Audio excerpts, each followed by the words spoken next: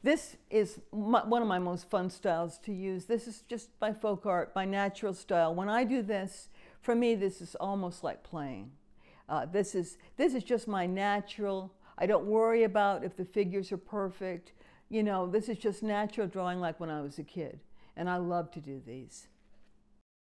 I do like the bright colors. Sometimes I think I say to myself, I'm going to do something that's just a little more subdued. But then I say, oh, well, just a touch of that fluorescent orange. And then when I start that, of course, it all goes bright again. This is playing for me. Now, some of the other pieces, the more serious pieces, like the lamb, which was done with a Sharpie, or any of those three on displacement, those are more work-oriented for me. I enjoy them, but they're more intense. This is something where I can do and have TV on in the background and just kind of relaxing, I'd say. It's very relaxing for me, yeah.